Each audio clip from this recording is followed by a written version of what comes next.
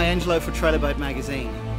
Just behind me we have Whittley's SL22, the younger brother of the SL26 which competed in last year's Australia's Greatest Boats.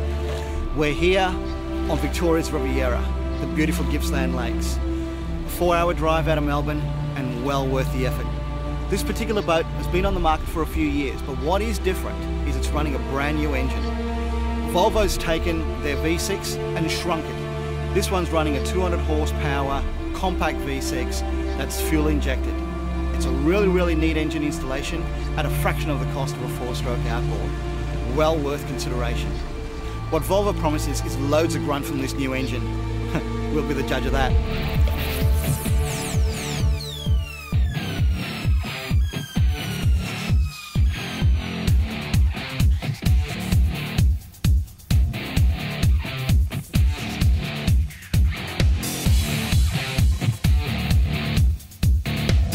Under the hood is what makes this package really work. Now it looks like a normal stern drive, but let me tell you, it's not. This V6 from Volvo is their new entry-level petrol engine. 200 horsepower and loads of low-down torque, as I mentioned before. Quite pleasingly though, it didn't run out of guts in mid-range and top end. We took it out offshore, ran into a bit of swell, the power's on demand. Internally, you've still got almost the same amount of room as you would if you had the outboard fitted. The main difference is it's about 1/3 of the price of a comparable 4-stroke outboard.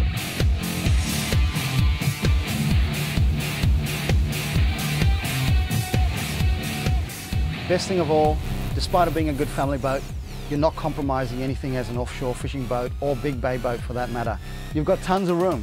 I've paced it out and it's actually 6 of my steps to the rear transom. Now for people with real feet, that's probably about 1.5 meters. Speaking of the rearward facing seats, they're actually quite a good idea. On some of the earlier Whittleys, I did find that the space between the helm seat and the forward bulkhead was a little tight. What they have done is actually utilize that moulding to create a huge amount of storage. Just look at that. Now normally in a boat, if we have one problem, there's never enough room for all the crap we keep accumulating. No matter how big the boat is, we always want more stuff. You notice on the floor, we have carpet. Carpet's a great idea, reduces the glare, gives you a nice sort of non-slip surface. If you want it to be easier to maintain, the rear section is an option. Unclip it and you've got great diamond non-skid underneath. What you'll also notice underneath is a really spacious kill tank. Now, I'm no contortionist, but I reckon you'll get a couple of decent sized snapper in there.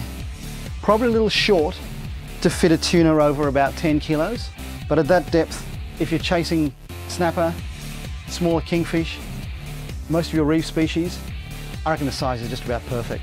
Another standard feature on this boat is the live bay tank. On most boats, plumbing is optional. On this one, it's standard. Some more clever thinking, this pressurized freshwater system. Standard capacity for the water bladder is 25 litres, but if you wanted something a bit more substantial, Whittley can accommodate you. Behind this zip-up rear awning is a 2-metre V-berth. You'll notice the velour headlining, smart upholstery, all in all, a great family package.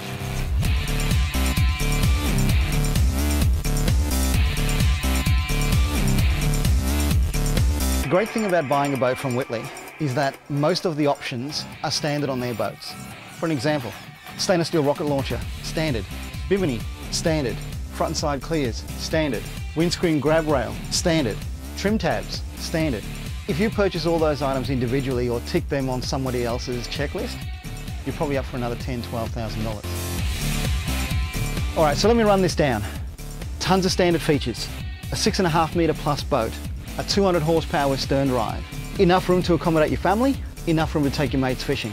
Storage everywhere, really good fit and finish, and an options list that's only about this big. For 70 grand on a Mackay trailer with breakaway brakes, it's got to be on your shortlist. I reckon it's an absolute bargain.